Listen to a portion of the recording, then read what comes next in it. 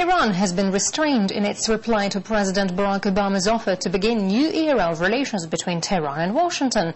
Iran has downplayed the overture, saying minor changes won't end their differences.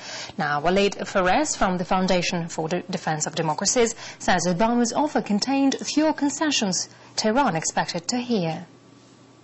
Because the Iranian leadership expected that the U.S. president would begin apologizing probably for past policies and would actually accept Iranian conditions. Actually, what happened was the opposite, is that President Obama said he is willing to open diplomatically, but he stated what are the issues, the nukes, the connections to Hezbollah, the connections to Hamas, and other minor issues. That basically is not acceptable in Tehran. There should be more talks about what the agenda should be.